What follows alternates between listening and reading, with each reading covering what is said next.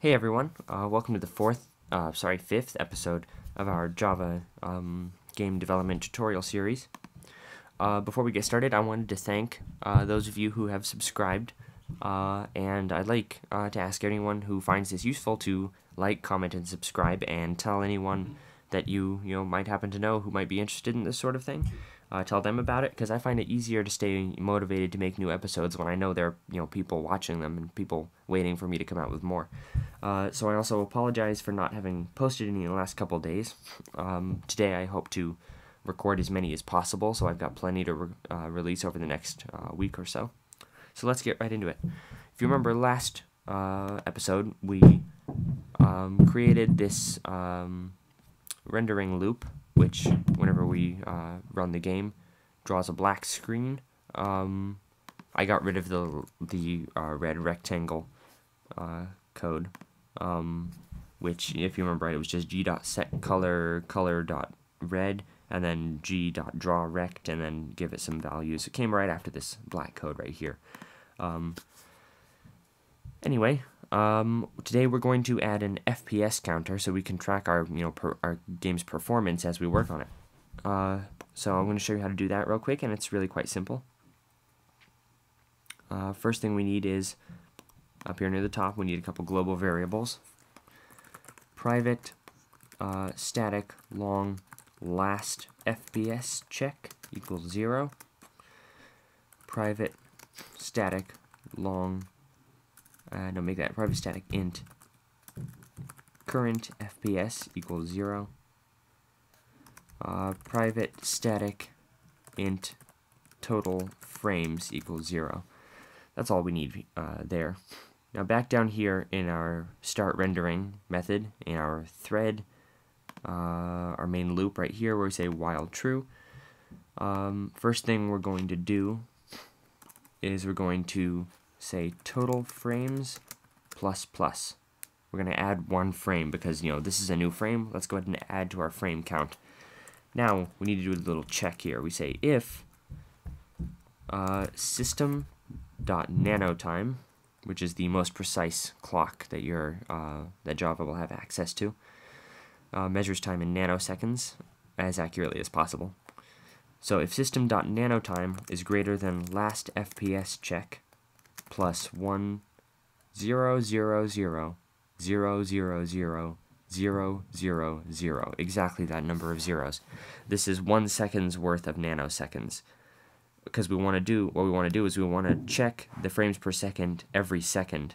Basically, we'll increment our frames every frame, and then as soon as 1 second has elapsed, we'll see how many frames we've accumulated. That's the number of frames that have elapsed in this last second.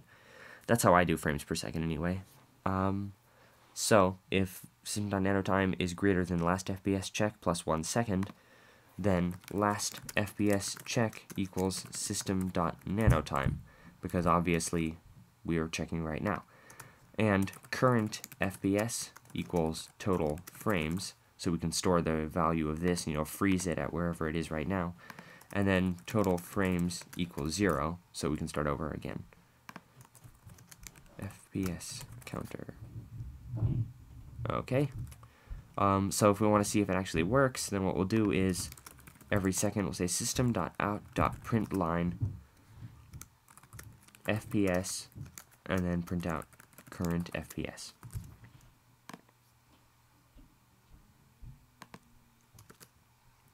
And once we close the program, as you can see here, we got 244 frames per second. That's actually not excellent, but I think it's because I'm also running my screen recorder at the time, because normally when I'm not, I get, at least 600.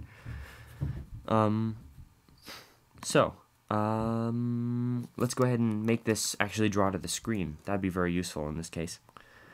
Right here, right after we said clear the screen, then we said render stuff. After we render stuff, let's go ahead and say draw FPS counter.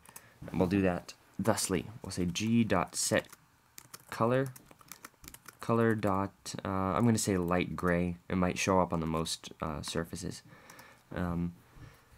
G.drawString, and now it needs a string, so we'll say string dot value of current FPS. It's going to convert that number, current FPS, into a string that reads, whatever current FPS is. And we want to draw it at, I think, 2 pixels away from this is basically the X position of the left-hand side, and this is the Y position of the bottom of the string. So this is basically pixels. This is the distance in pixels from the lower left-hand corner of your screen. No, that's not right, sorry. Distance in pixels from the upper left-hand corner of your screen of the lower left-hand corner of the string, if that makes sense. I hope that makes sense. So anyway, we want it to be 2 pixels from the left, and then we want it to be, since we're using the game's coordinates, game height minus 2. That way we're 2 pixels away from the bottom of this screen, no matter how big the screen is. And as you can see, we actually get something there. My screen's cutting it off slightly. I might make this 4 pixels just to be safe. You may not have to do that. But as you can see, we're getting our frames per second drawn to the bottom of the screen now. And it's in pixelated. This really shows off our pixelation, because since we're scaling the game up from a smaller size to fit onto the screen, it comes out looking pixelated like that. So that's pretty awesome right there. As you can see, I'm getting about 250 frames per second. So that's all we're going to do for this episode. If you like this episode, please comment, like, and subscribe, and I'll see you next time.